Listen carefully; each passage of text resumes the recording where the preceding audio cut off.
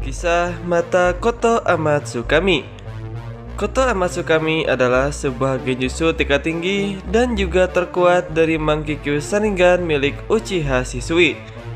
Menurut beberapa para kalangan shinobi hebat, bahwa mata Kotoamatsukami merupakan genjutsu tingkat tinggi dari semua genjutsu Mangekyo Sharingan yang ada di dalam klan Uchiha. Genjutsu ini merupakan genjutsu tingkat tinggi karena dampaknya yang sangat berbahaya ketika digunakan untuk memanipulasi seseorang. Genjutsu ini akan memberikan perintah kepada seseorang untuk melakukan sesuatu.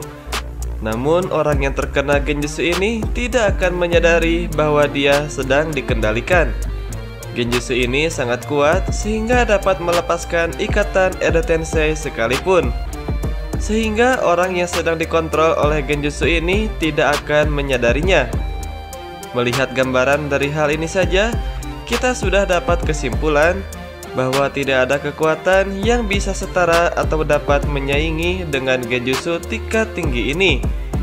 Tidak ada seorang pun yang dapat memiliki kekuatan ini kecuali dengan mencuri dari pengguna aslinya atau diberikan dengan semestinya oleh pengguna aslinya, yang dalam hal ini adalah ketika Shisui memberikan kepada Itachi.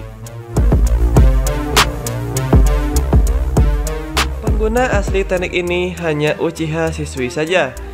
Dan jika ada seseorang yang dapat menggunakan teknik ini, maka itu adalah mata dari Uchiha Shisui ini. Seperti yang kita ketahui bahwa kekuatan Mangekyo Sharingan tentunya berbeda-beda.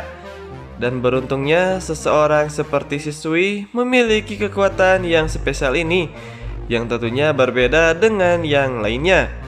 Sehingga tidak heran banyak orang yang menginginkan matanya seperti Danzo dan juga Tobi. Dengan teknik ini, pada saat itu akan terjadinya perang besar-besaran yang akan dihadapi oleh desa Konoha dan juga klan Uchiha. Ini merupakan suatu petanda buruk dikarenakan kehadiran Kyuubi saat menyerang desa Konoha selalu disudut-sudutkan bahwa klan Uchiha adalah dalang dibalik semua itu. Tentunya ketika mendengar hal tersebut, klan Uchiha tidak menerima karena ia disalahkan. Dan dari pihak desa Konoha, ia tidak tenang karena belum diketahui siapa pelakunya. Akan tetapi ia selalu curiga kepada klan Uchiha. Oleh karena itu dengan teknik Kotoamatsukami, Uchiha Shisui berniat untuk menggunakan teknik ini kepada Fugaku. Uchiha Shisui berniat untuk menggunakan teknik ini yaitu untuk menyelamatkan desa Konoha dan juga Uchiha agar tidak terjadinya peperangan. Kemudian saat Shisui siap untuk memulai rencananya, Danzo Shimura percaya bahwa hanya memanipulasi pemimpin Uchiha tidak akan mengakhiri suatu konflik, dan ia lebih memilih untuk mengambil mata Shisui karena bagi dirinya sendiri dalam keinginan untuk melindungi desa dengan caranya sendiri. Danzo juga takut dengan kekuatan mata Kotoamatsukami milik Uchiha Shisui, karena Danzo bisa berpikiran di masa depan Shisui akan menggunakan kekuatan ini untuk memanipulasi Danzo.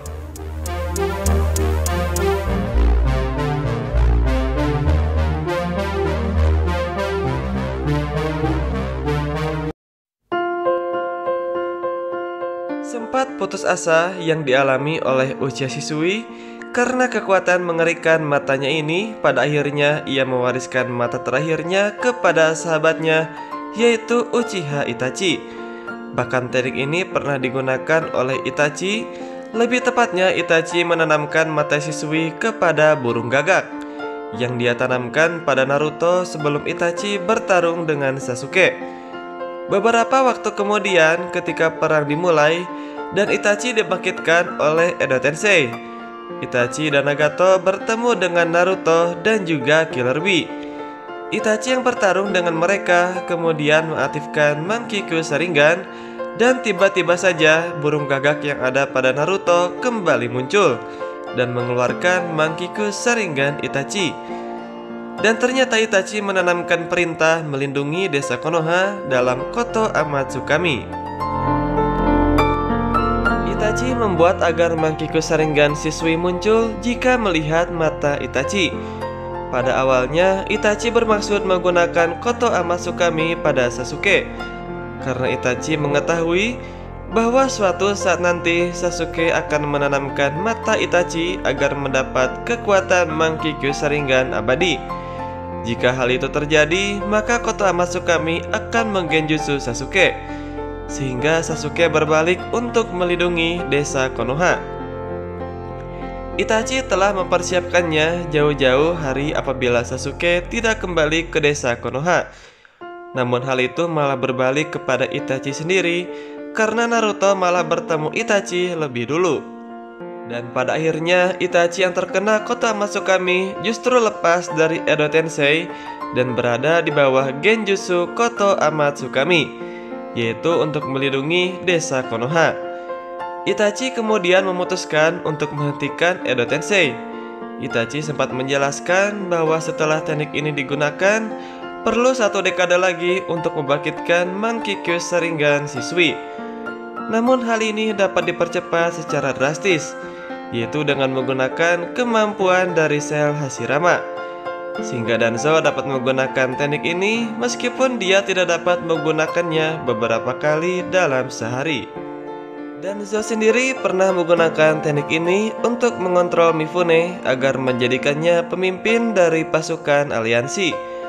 Namun hal itu berhasil diketahui oleh Ao yang memeriksa keadaan cakra Danzo dengan Byakugannya. Shisui memiliki warna cakra yang khas. Ao pernah bertarung dengan Shisui, sehingga Ao mengenali warna cakra dari Shisui karena warna cakra dari mata kanan Danzo berbeda dari cakranya sendiri. Sampai penjelasan kali ini, mungkin kalian sudah mengetahui bahwa kekuatan mata Kotoamatsukami milik Uchiha Shisui ini merupakan genjutsu yang paling berbahaya dari semua genjutsu yang ada di dalam klan Uchiha. Mata ini bisa digunakan untuk kebaikan, yang contohnya saja ketika Uchiha Shisui akan menggenjutsu Fugaku yang tujuannya untuk menghentikan suatu peperangan. Namun berbeda halnya dengan Danzo yang menggunakan teknik ini, yaitu untuk menjadi pemimpin dalam suatu aliansi, yang dimana ini merupakan suatu hal yang buruk ketika harus menggunakan kekuatan hebat namun disalahgunakan. Satu hal yang pasti sama seperti Itachi, pastinya Shisui jika ia di Edo Tensei oleh Kabuto, ia akan bisa melepas jutsu dari Edo Tensei jika dia memang benar-benar dibangkitkan. Meskipun Uchiha Shisui kehilangan mata sebelahnya yang diberikan kepada Itachi sebelum dirinya tewas, akan tetapi hanya dengan 1 mata saja Uchiha Shisui bisa melepaskan ikatan jutsu Edo Tensei.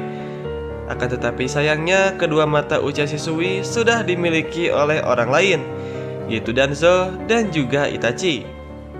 Namun coba kalian bayangkan saja, hanya dengan menggunakan 1 kekuatan mata Uchiha Shisui bisa melepas ikatan kuat dari jutsu Edo Tensei. Apalagi jika menggunakan kedua matanya ini. Inilah yang membuktikan dan juga berbahayanya Uchiha Shisui, karena shinobi hebat seperti Itachi dan juga Shisui akan berbeda daripada shinobi-shinobi yang lainnya, yang dimana mereka semua bisa dikendalikan dengan Edo Tensei, kecuali 2 shinobi ini. Dan dari sini kami sendiri menyadari bahwa shinobi sejati tidak akan bisa dipengaruhi ataupun dikendalikan dengan seenaknya oleh orang lain. Bahkan Uchiha Madara saja, shinobi terkuat dari klan Uchiha, ia bahkan tidak bisa melepas ikatan dari Edo Tensei. Akan tetapi yang uniknya, Madara bisa membuat dirinya abadi setelah jutsu Edo Tensei berhasil dikalahkan. Dan mari kita bahas lagi ketika jutsu ini bekerja kepada orang lain, maka seperti yang dikatakan Itachi, butuh waktu selama 1 dekade atau 10 tahun untuk menggunakannya kembali. Yang artinya untuk menggunakan suatu jutsu ini harus dilakukan secara hati-hati dan juga terencana secara matang-matang. Karena untuk menggunakan teknik ini diperlukan waktu 1 kali dan akan digunakannya kembali dalam waktu yang cukup lama. Oleh karena itu, jika saja Uchiha Shisui bisa menggunakan cara seperti Danzo yang menggunakan teknik sel Hashirama Senju, maka ia bisa menggunakan teknik ini beberapa kali tanpa membutuhkan waktu 1 dekade lamanya. Di era Boruto, sayangnya mata ini sudah musnah dan tidak ada satu orang pun yang dapat menggunakannya karena Uchiha Shisui hanya mewariskan mata ini kepada Uchiha Itachi saja, serta Danzo yang mencurinya secara langsung.